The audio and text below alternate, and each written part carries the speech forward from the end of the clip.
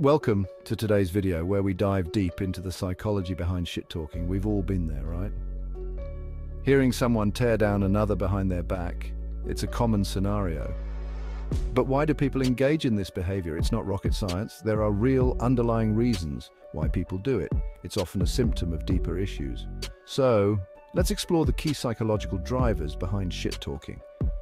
From insecurity and jealousy to the need for social bonding, there are multiple factors at play. Understanding these can help us navigate social interactions better and foster healthier communication. Now, let's talk about insecurity and self-esteem. Some people carry a big bag of insecurities filled with self-doubt and fear. When that bag gets too heavy, they dump negativity onto others. It's called projection. They deflect attention from their own shortcomings by highlighting others' flaws.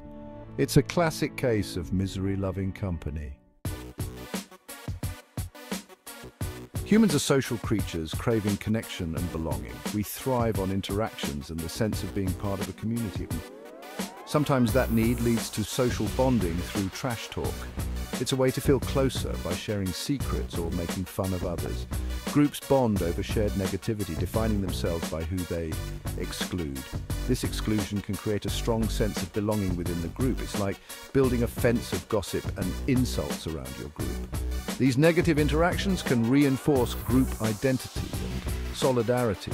This creates a perverse sense of unity, even if rooted in negativity. The shared laughter and agreement can make the group feel closer.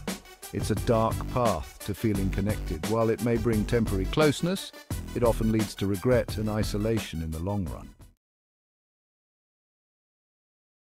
For some, shit-talking is a tool for power and control. They use words as weapons to assert dominance and belittle others. These bullies exploit weakness and insecurity ruthlessly. They'll spread rumors and plant seeds of doubt to maintain power. Often, they hide their true intentions behind a charming facade. We've all felt jealousy and envy. These emotions can drive ugly behavior, including shit-talking. It's a way to minimize others' achievements to feel better about oneself.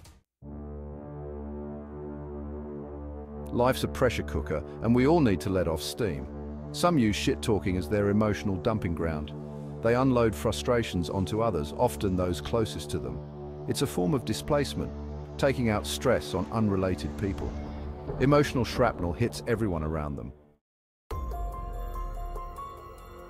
Nobody wants to be the odd one out. We crave acceptance and belonging. This need can lead to conformity and peer pressure. Some engage in shit-talking to fit in, even if it compromises their values. It's a case of going along to get along, sacrificing integrity. Some people love feeling morally superior. They judge and criticize, justifying their behavior as speaking the truth. This allows them to bypass accountability for their own actions. They're so busy pointing out others' flaws, they ignore their own. Drama can be entertaining. Some use shit-talking as a form of entertainment. They get a thrill from spreading rumors and stirring the pot. These gossipmongers thrive on chaos and negativity. They're like emotional vampires, leaving destruction in their wake. So, there you have it, a glimpse into the psychology behind shit-talking. And it's fascinating how something so seemingly trivial can have such profound effects on our relationships and social dynamics. While it might offer short-term benefits like a quick boost to one's ego or a momentary sense of superiority, it comes at a high cost. The immediate gratification is often overshadowed by long-term consequences. It erodes trust, creates division, and perpetuates negativity. Relationships that took years to build can be damaged in an instant. The ripple effects can be far-reaching, affecting not just the individuals involved, but also the broader community. Next time you feel the urge to trash talk, ask yourself, is it really worth the cost? Consider the potential damage to your relationships and the negative energy it brings into your life.